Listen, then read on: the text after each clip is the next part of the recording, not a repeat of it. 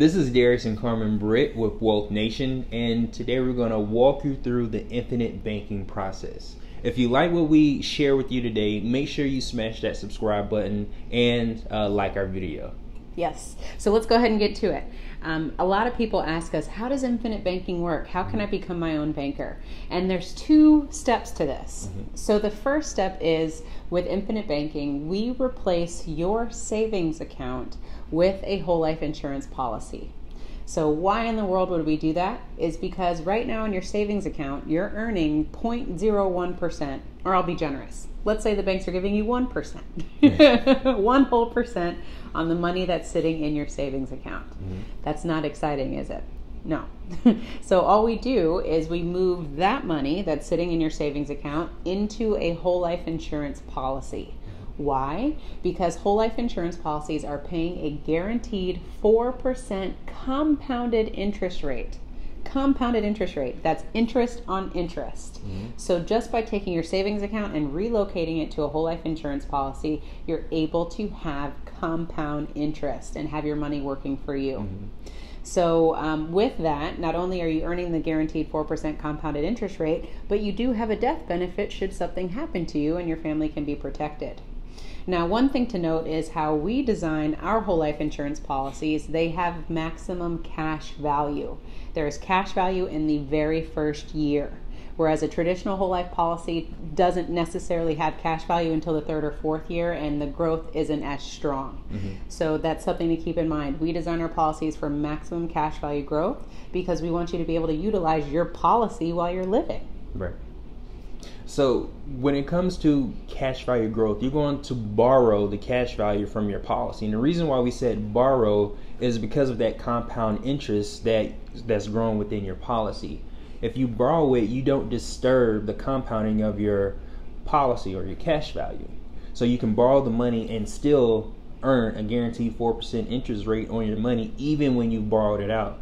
Now, what I want to show you is what happens when you borrow the money from your insurance policy, because until that point, you just have a whole life insurance policy. When you borrow the money from your insurance policy, that's when you start participating in infinite banking, because it's most important what you do with that money after you borrow it. So I'm going to switch to my screen and show you exactly what Carmen and I did with our very first policy. What you see in front of you is a financial GPS, and we are being 100% transparent with you and showing you exactly what our personal GPS looks like. A GPS is a guide that all of our clients get that shows them how to use the cash value in their insurance policy to accomplish their financial goals.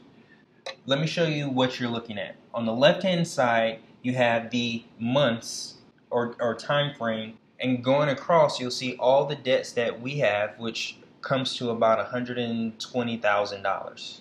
So starting with our Chase Southwest card, you see that we have a balance of $900 where we're paying a minimum payment of $50. We had an interest rate of 24%, and we're going to pay that minimum payment for the next 23 months. So from November 2016 to October 2018, we would have been paying them $50 a month for this $900 balance at 24%. Followed by the BB&T, where you can see the same setup where minimum payment was $53. We were going to pay this at 11.4% for the next 40 months. Followed by Amazon at 26%. Our Wells Fargo business card was 0%. Our Wells Fargo personal, our Chase United card at 16.24%. A BBVA loan at 10%, and a personal loan at 10%. Now going back to the policy, you see that we did a policy on Carmen in the amount of $10,000. That's our premium for the next 4 years. The first loan that we took out was the following month for $5,456.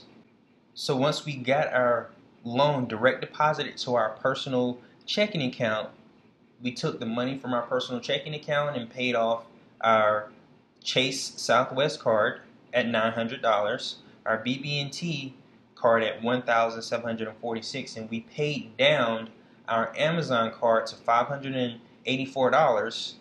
And those minimum payments, what we did is we started recapturing those in a separate checking account. So you take $50, which is our minimum payment to Chase and $53, which was our minimum payment to BB&T, and we started paying that back to ourselves. Now you see that we weren't paying this $103 back to the insurance company. We were paying this $103 into a separate checking account that we owned. You see, we paid $103 back to ourselves in our separate checking account until this is May of 2017. What happened was this Amazon card, we continued to pay this $105 to this account, and at this time is when we paid it off. But we were going to pay them for the next 56 months. Because we paid this down with our insurance loan, we only had a balance of $584. So this 105 was taken care of in just a few months. So what we're going to do is continue to make these payments back to ourselves. So we include this 105 plus this 53 plus this 50. Now we're paying $208 back to our separate checking account every single month because these three expenses are paid off. What's important to realize here is if we were going to pay $105 at 26% interest for the next 56 months, we would have paid $5,880 to Amazon. Our balance is only $3,394.18. So what we're doing is redirecting the principal and interest back to ourselves in this payment. So we didn't disturb or stop doing anything we weren't already doing. We were saving $10,000 a year already. The only thing we did is we changed our savings account to an insurance policy. We borrowed the money from our insurance policy. And the reason why we borrow the money again is so that we don't disturb the compounding inside our insurance policy. We take the $5,456 we paid off and paid down 3 credit cards.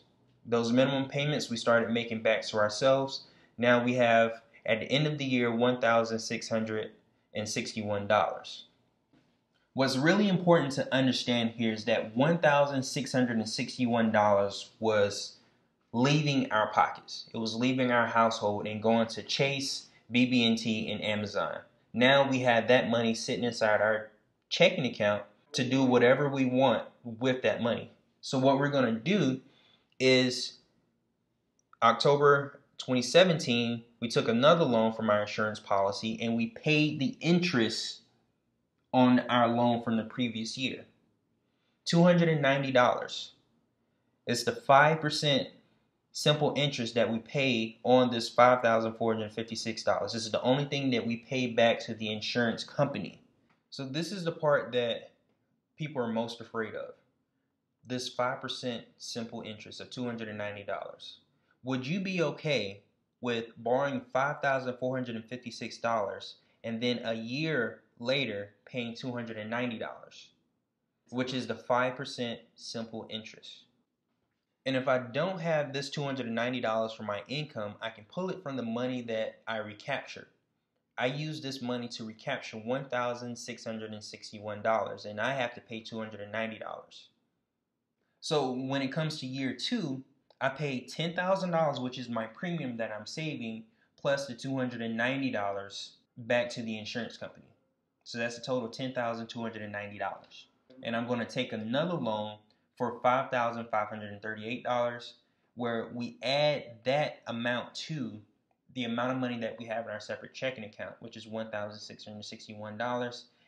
Brings us to a total of $7,199. We're going to take $7,199 and we're going to pay down this Chase United card at 16.24% interest that we were going to pay for the next 78 months.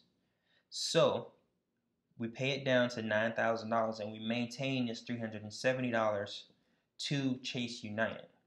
The reason we skipped the Wells Fargo accounts was because they were 0% interest.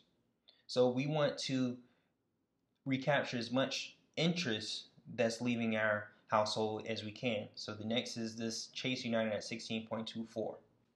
With one $10,000 policy, what we're going to do is pay off $120,000 of debt in a little over 4 years.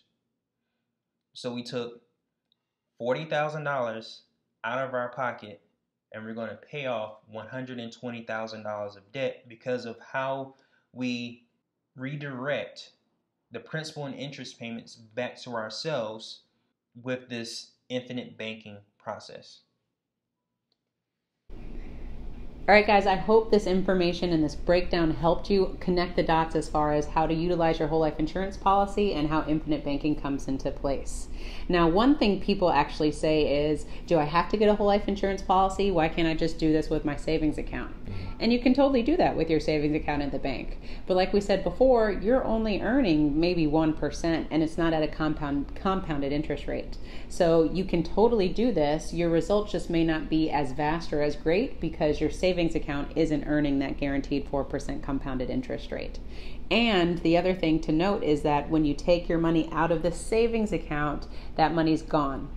Whereas when you borrow against your whole life insurance policy, that money is still there. So you're continuing to earn money off of a greater amount every single year. But if you do it with your savings account, you're starting all over again, if that makes sense. So if you like the information that we shared with you, please subscribe to our YouTube page and follow us on Facebook and Instagram at wealthnation.io. Own your own lifestyle or someone else will.